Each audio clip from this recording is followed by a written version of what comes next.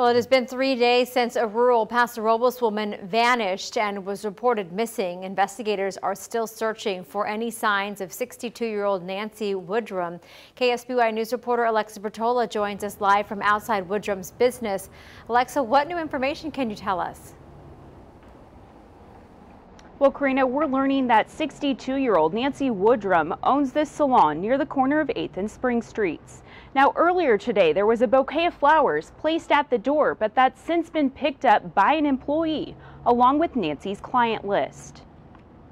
We, of course, love my mom immensely and wish nothing but a safe return and are devastated that she is missing, reads a statement from Nancy Woodrum's daughter, Amanda. Here's a new image of Nancy, who vanished sometime over the weekend. Neighbors reported seeing her on Friday afternoon. The sheriff's office says the exact time she went missing is not known. The family went to the house on Saturday morning. She had missed an appointment with a friend, and so the family was concerned. They went to check on her, and when they arrived, they could not locate her. The sheriff's office launched an investigation Saturday afternoon. Public Information Officer Tony Capola is saying any time you have someone who has seemingly vanished, it is suspicious, and that's why the forensics unit was brought out.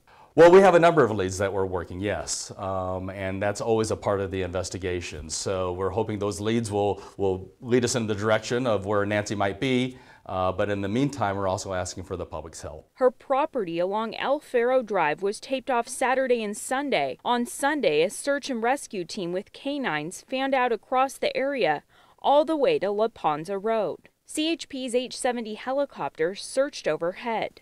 Neighbors say Woodrum runs the property as an Airbnb and lives in the caretaker's house. With an investigation underway and the sheriff's office actively interviewing those close by. We don't know at this point if search and rescue will be brought back out. And the sheriff's office was not able to say what type of evidence their search over the weekend uncovered. We'll continue to follow this story and bring you the very latest. For now, live and local in Paso Robles, Alexa Bertola, KSBY News. All right, Alexa, thank you. And if you have any information on Nancy Woodrum's whereabouts, you're asked to call the sheriff's office.